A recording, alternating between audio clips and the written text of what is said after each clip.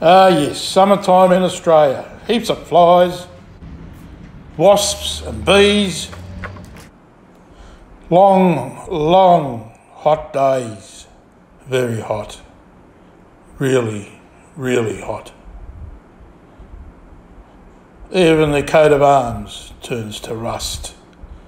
The old emu sits next to the kangaroo and they don't know what to do. As long as they're in the shade, they'll survive. But we've got the good old Aussie Barbie. Got to make a stand. Let's do it.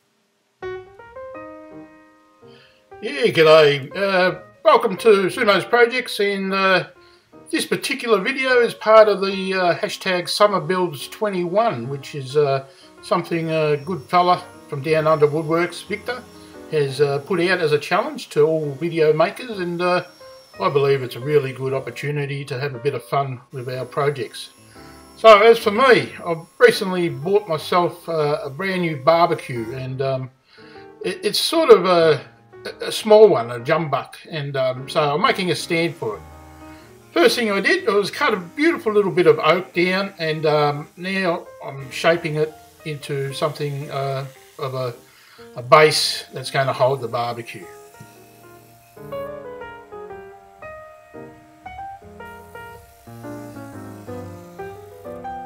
Now this bit of oak was given to me by a person in my township, and I did put a post on Instagram saying if most people know that you're a woodworker, they might buy something off you, but surely enough they'll keep a bit of timber aside and they know you're going to utilise it. So yeah, always be open-minded for that opportunity.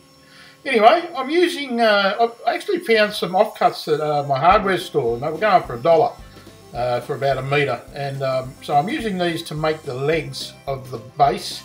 That's going to be the support stand of this particular build.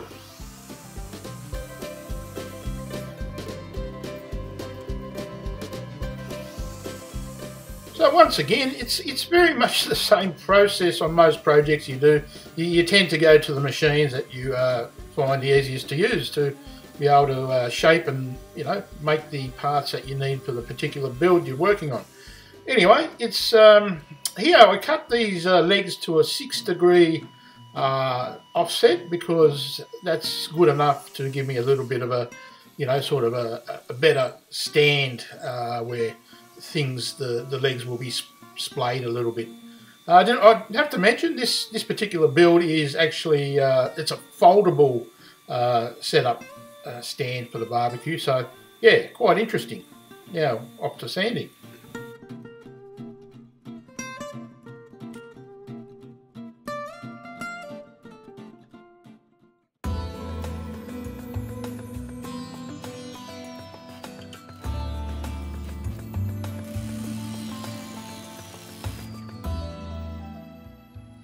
Probably sometimes I'm a defeatist of looking for maybe putting a dowel in or something, but sometimes time restraints can go up against you too, because you want to get a build finished.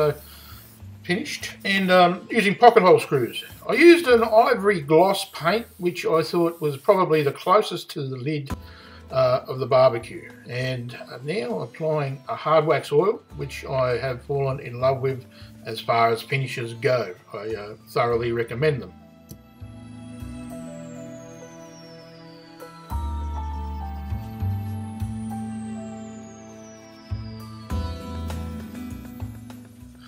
As far as an approximation, it's about a 24-hour cure period for hard wax oils because, yeah, they need to go through the process of drying out.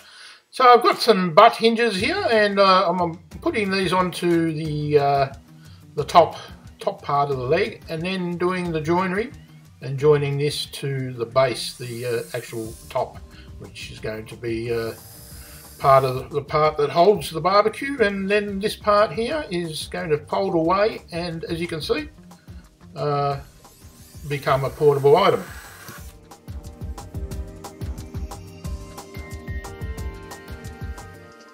I based this type of foldable item on another build I did, I think the first video I put out this year, where I made a wine type holder for a client, and I had a look at some other different options, but I thought, no, I did tend to enjoy how this went, and just was very practical.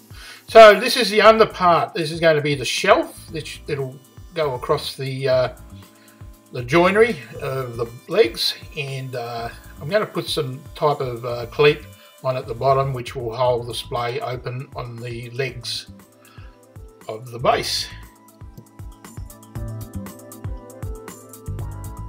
So it's about this time of the build. I don't ask people to subscribe unless you think my video is worthy of a subscription, and then I do appreciate that if you do subscribe and hit the notification bell. Also, I'd like to put out a big thank you to Victor from DownUnder Woodworks for putting on this challenge. It's been a lot of fun, and these challenge videos, doesn't matter who puts them on, are fantastic to be part of. And all the other makers who are participating in this, good on you, and let's have a few more of these this year. Alright, so just putting on these are the little cleats, if you want to call them. They'll spread the legs out, and things are looking alright at this stage. Nearly finished and getting a bit of an appetite going.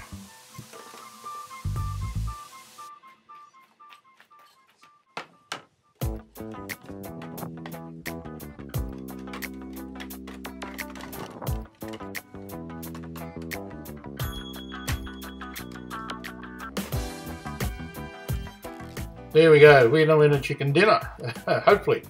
So, until next time, people, have a good time making stuff, and I'll say hooroo.